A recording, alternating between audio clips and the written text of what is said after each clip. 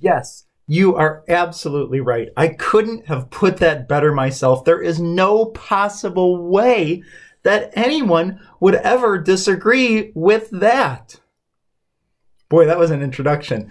We're going to talk today about the idea of being right, or the disaster that is confirmation bias. That's a little bit more heady, but I wanted to say that anyway. We're going to talk about sort of divisiveness and being right and what you think of those other people over there. Now, what I want to get started on, and we all do this pretty constantly. We're seeking out people who agree with us, and also diminishing through lots of different ways people who don't agree with us. And so consider, in light of Christmas, and Thanksgiving is not that far off, are any certain topics off limits at family gatherings? Maybe you don't. I mean, maybe you have the perfect family and you guys talk freely about any and everything. But there are usually, most usually, certain topics that we're just not gonna talk about because that person over there is wrong. I'm just gonna be as what's the word? Abrasive? I don't know if it's abrasive. Whatever. Anyway, that person over there is wrong. They're just, insert your adjective there. And if they knew what you knew or saw the world the way that you did, then they would surely agree with you. Right? What I'm trying to illustrate is that when you are forced through familial relationships, either through marriage or through literal blood, when you are forced to be together with people who may not and probably don't, certainly don't share your opinion on everything, probably don't share your opinion on the major things. We'll come to that at the end. You just sort of agree to tread lightly. In other areas of your life, now contrast that with other areas of your life. The websites, forums, do people know what those are? Reddit. Maybe you don't know what that is. Anyway, whatever. The websites that you visit, the news stations, websites, apps, whatever, that you choose to listen to, you choose because they agree with you. I'm just going to call it like it is. Those people see the world correctly, rightly. Those are the smart people, and all the rest of the people are, insert that same adjective, right?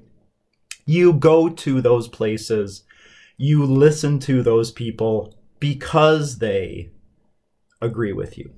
When you have a choice about, I'm going to listen to this news station and I hate that news station over there because that news station is full of adjectives, that is confirmation bias. And really, this isn't the issue, but it's an issue. It's a form of self-justification, right? Which in the church is like a bad thing because Jesus is the one who justifies. It's not the issue, but it's an issue. You are trying to justify yourself. You want to know that your opinions are the correct. There's lots of air quotes. There's going to be lots of air quotes today. That your opinions are the correct ones. And every time that you go to that news station and you don't go to that news station, they're agreeing with your opinions. And what this causes is sort of segregation, not in the 1950s sense of the word, but division. right? This causes division. Okay, now what I want you to do, and you can pause the video to do it, or you can, if you're watching on a computer, you could just open another tab. Wow. If you're on your phone, you're toast. Unless you're smarter than I am, which is almost certainly the truth. But anyway, I want you to open a browser and go to Google, and I want you to type in "the coronavirus is." Now, I'm not going to talk about the virus at all, and I don't care what comes up, but you need to go to Google to do this. And the reason is when you type in "the coronavirus is," it's going to have that drop down of all those things, and it's going to have a bunch of ways that it suggests you complete that sentence. Now, again, I don't care what those ways are. That's not the point. The point is that a machine, well, the machine was developed by people, but that's a whole nother thing. The point is that the people who have developed this machine are, I will say, unintentionally, because again, this is going to be a whole separate video at some point, unintentionally segregating, dividing the population, showing you the corner of the world that agrees with you, right? The coronavirus is whatever. Now, some of those you might not agree with, and you're not going to click on those. But the more, especially if you do it on your phone, I'm sure the results are going to be, much, that this is going to be much closer to the truth than if you do it on, like, your computer, because you're on your phone all the time. And your phone knows basically everything there is to know about you. So what it's going to show you are things that you probably agree with, ways to complete "the coronavirus is" with ones that you would agree. And if there's ones that you don't agree, that's fine. But the point that I'm trying to make is those results are specific for you. If maybe even another member of your immediate family, but if a friend or like a coworker typed in "the coronavirus is," they would almost certainly receive a different set of completions for that phrase. And what this serves to do is to, again, segregate people. And we're going to kind of come back to this idea. Segregation is bad. We kind of got rid of it. Now, again, I'm talking about a different type of segregation. But it's dividing us into us, the smart people, and those other people over there who are, insert your adjective. It's showing you, it's through your own intentional actions and through the world that you inhabit, you are kind of being drawn into this private little cluster of people who agree with you. Now, what you think is that everyone agrees with you, right? You're in this little private corner of the world. You're way over there.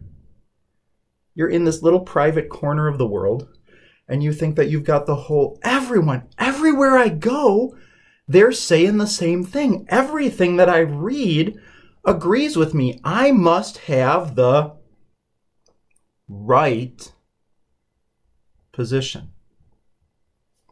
Not realizing that you've been shoehorned into a corner of the world. And there's lots of people who see the world, insert adjective. I mean, how do you consider those other people? That's kind of the issue, the division, but mostly how you relate to other people, especially those people on that news station who are always saying the wrong stuff. Those people who are wrong on the internet. And thank you for providing a community service and trying to straighten them out. Because if they just were more adjective, your little corner of the world would still be your little corner of the world. I mean, that's not going to change. But anyway, the point is, we're almost at the point. How you relate to other people. Because this, everything that I have said serves to entrench you in your position and make it basically impossible to see another side of the issue. Now, quite famously, I'm not going to talk about any example because I don't want to get, again, entrenched in any example. I'm going to talk in kind of broad generalities. And I do that for the sake of whenever you use an example, examples serve to both strengthen and defeat the point that is made. Because examples come with countless extra entanglements. And you can make, again, this is the basis of conversing and arguing, not in the da-da-da-da sense, but in the tell me, friend, what you think about sense, which no one ever does anymore. But examples serve to both help and defeat because they illustrate a portion of your point, but there are these extra entanglements which you cannot address every entanglement. I'm getting into a tangent that I don't need to be in. But anyway, I'm not going to bring up an example. What I want to talk about is that the issue is not the issue, right? So think about whatever thing that you and your tiny corner of the world agree upon, and all the rest of the other people are adjective. Wrong, ignorant, stupid, different. Are right? Well, they can't be right because you're right. And we're treating other people badly. Now, my call is not to save the world through polite internet comments. People are just going to keep being people. But my point is for you to treat other people as people redeemed by Jesus. People who are worthy of... No, I don't want to say that.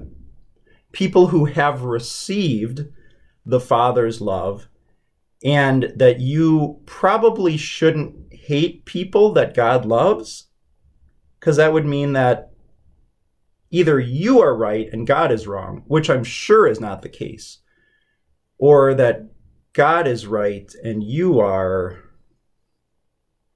well, you're not wrong, because that whole corner of the world agrees with you. So that's an interesting predicament. If God sees something differently than you. That is interesting.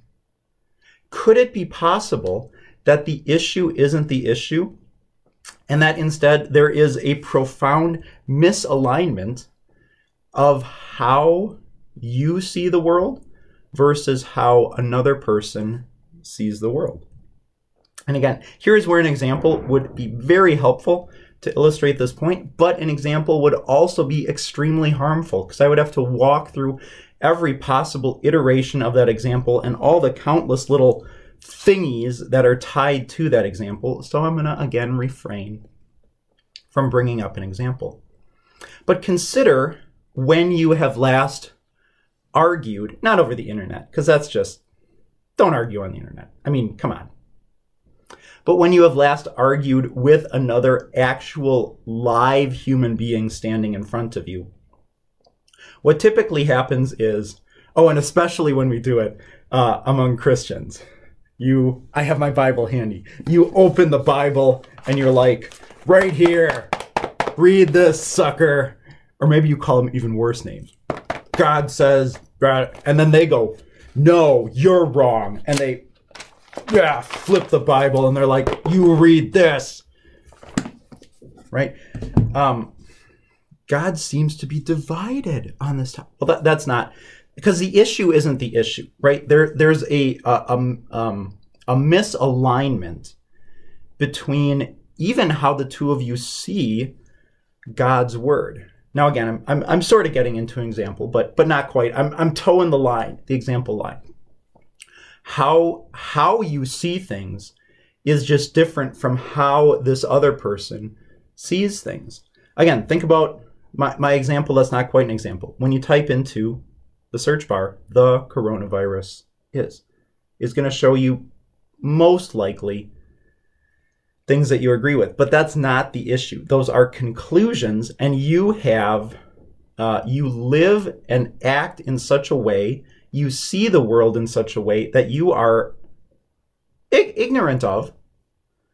And those lead you to certain conclusions. Now, the difficulty in conversing with another human being is that you're both conversing at the conclusion level when really you can't even agree on the meaning of words. You can't agree on the important parts of the issue. What things should we talk about? You probably can't even agree. There's a profound misalignment between people. And so when you visit that news site sees the world in such a way, and the things that they report on versus not report on are a reflection of that way that they view the world. And you go to this news site because those news sites are a bunch of adjectives. But those people at that news site have a different way of seeing the world, and so will report on or will not report on things that are different, right? But all we talk about is the conclusion level. You should think this. No, you should think this. And we're so far afield from each other that we can't, if we disagree upon anything, we are completely undone. Like the realization of disagreement is utterly undoing to our being. We can't just say, you know what, friend, we see things differently, and keep being friends. We have to sever the connection. We're not going to talk about religion and politics. Those are the two things that families don't talk about, because everybody disagrees upon religion and about politics, and even what are included within the bounds of those words, right? You have this standing rule that you're not going to talk about religion and politics, and yet someone is talking about politics because they don't think what they're saying is within that realm of politics. Do you see how misaligned we are? We can't even agree upon what is included in the word politics or in the word religion. We are a profoundly misaligned people. All right. Fire and brimstone is nearly over. Here we go. Jesus said something about seeking first his kingdom. One of the things that Jesus' kingdom does is provides a worldview, a way of looking out at life, creation, activities, religion, and politics. And I won't use the word making sense of them. I will say seeing them in perspective. Seeing them in perspective. The reason I say that is that we actually have a great deal of freedom in how we engage with the world.